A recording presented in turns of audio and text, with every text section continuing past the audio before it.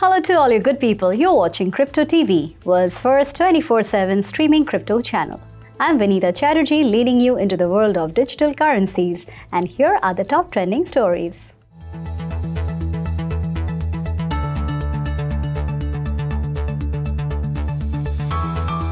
RBI has started work for phased implementation of CBDC, says Pankaj Chaudhary. Cryptocurrencies advance on smaller Fed rate hike hope. Bitcoin may test $24,000.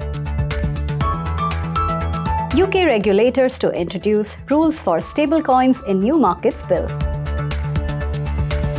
Polygon launches zkEVM scaling solution for Web3 adoption. Crypto exchange Gemini axes 7% of its staff in second wave of layoffs. Zipmex suspends withdrawals amid denials of financial trouble talks. US law enforcement recovers $500,000 in ransomware payments to North Korean hackers. Maruti Suzuki ventures into the Metaverse to lure young consumers.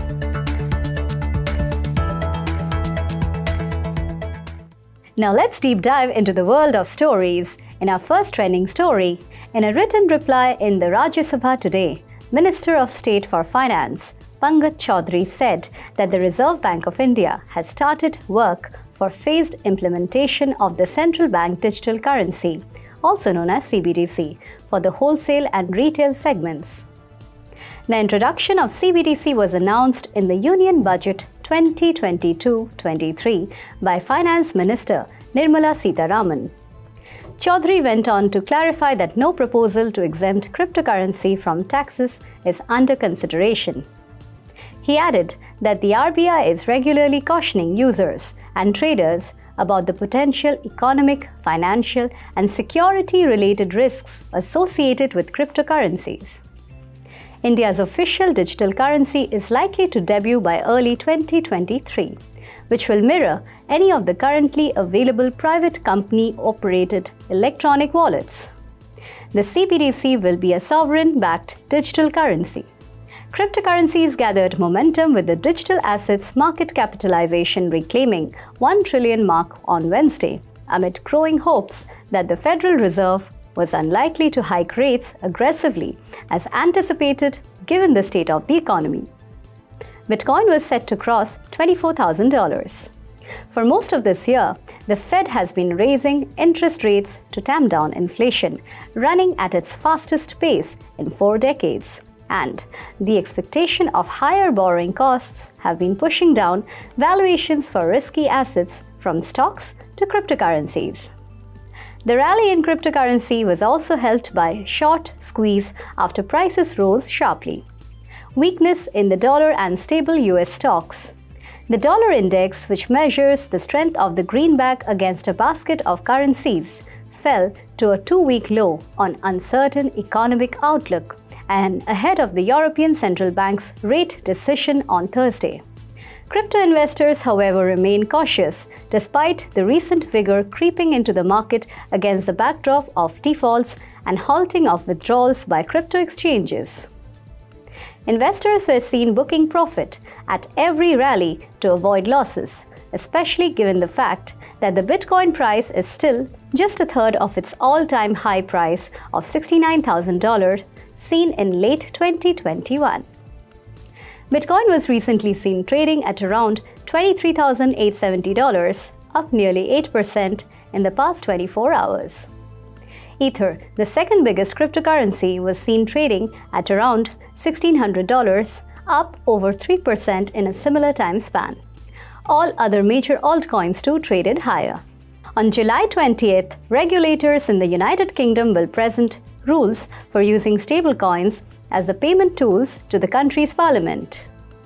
The rules were part of a long-awaited Financial Services and Markets Bill, which will be presented to Parliament in the coming hours and aims to strengthen the United Kingdom's financial system post-Brexit.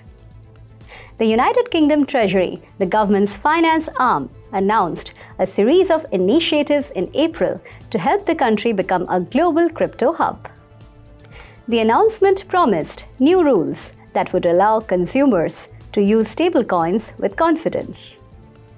The collapse of the $18 billion stablecoin Terra USD in May prompted the Bank of England, the United Kingdom's central bank, to publish a consultation on its plans to regulate similar crypto assets, and the bank proposed giving the bank the authority to appoint administrators to oversee insolvency procedures for failed stablecoin issuers. Nadeem Zahawi, the recently appointed finance minister, explained the new bill during his first speech as finance minister on 19th of July, saying it reinforces the UK's position as a leading centre for technology as we safely adopt crypto assets. Leading Ethereum scaling network Polygon has launched its zero-knowledge Ethereum virtual machine, or Polygon zkEVM, a new Ethereum equivalent scaling solution based on zero-knowledge ZK proofs. The ZK proofs technology batches transactions in groups before communicating the information to the Ethereum blockchain as a single transaction request. The gas fee for a single transaction is then shared among the participants, thus significantly reducing the transaction fee to the barest minimum. The scaling solution was developed to solve the underlying blockchain trilemma: decentralization, scalability, and security.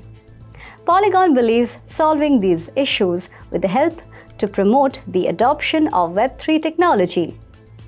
Polygon's co-founder, Mihailo Bacelic, noted that Polygon's zkEVM is a breakthrough in the cryptographic research that empowers developers to build the future of Web3 that fully benefits the Ethereum ecosystem. Gemini, the cryptocurrency exchange owned by Winklevoss twins, has laid off 7% of its current workforce, with 68 employees leaving the company. However, the extent of the layoff plan could be even bigger, with leaked documents pointing out that the company might fire more of its staff to reach a workforce number of 800 employees, implying that 150 more employees could be laid off to reach this goal. The company had 950 employees at the moment of the leak. This is a set of measures that would be the result of the extreme cost-cutting policies applied by the company. This is not the first time that Gemini has laid off employees during this market downturn. Less than 2 months ago, the company announced its first wave of layoffs that cut 10% of its employees out of the company.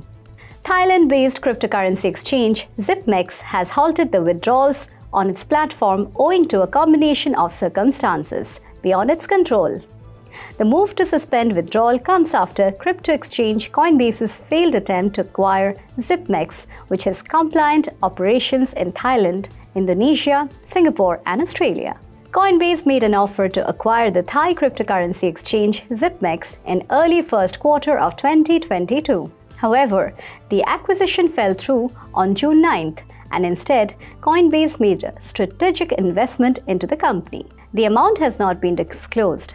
Marcus Lee, CEO and co-founder of Zipmex, had earlier said, while Coinbase was an interesting partner, an investor made more sense.